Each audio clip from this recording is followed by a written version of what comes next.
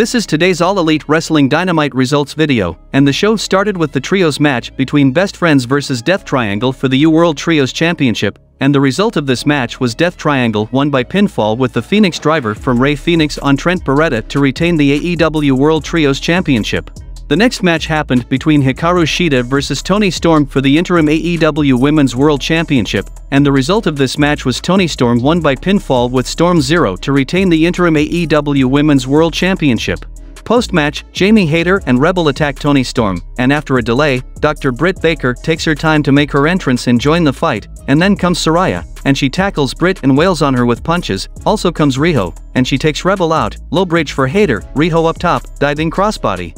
William Regal is interviewed in the ring about Blackpool Combat Club's title matches, but he was interrupted by the MJF. Regal gets his brass knuckles out, but MJF tells him he can put them away, he's just here to talk.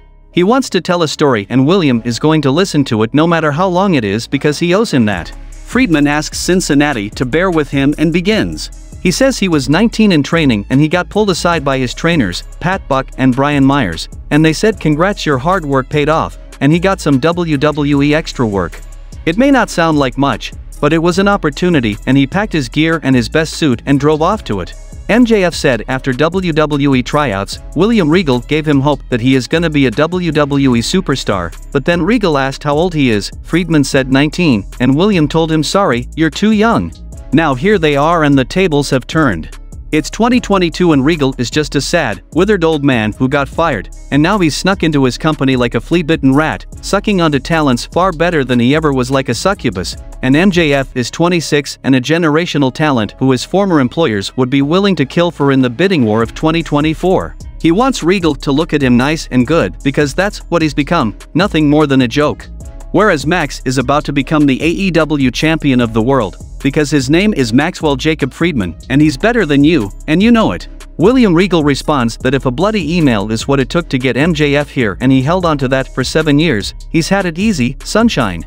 And that's exactly it, he's had it easy. They spent several times together that MJF needs to practice promos and talk every time he brushes his teeth so that when you pick up a microphone people listen. Regal turns around and asks if Max is just going to take another shortcut so he can whine and cry. Friedman puts the Dynamite diamond ring on, Regal stretches his arms out, Christ-like, and turns around with a sad nod of the head, telling MJF he still has a lot to prove. Then we saw a match between Chris Jericho vs Dalton Castle for the ROH World Championship, and the result of this match was Chris Jericho wins by pinfall with the Judas effect to retain the ROH World Championship.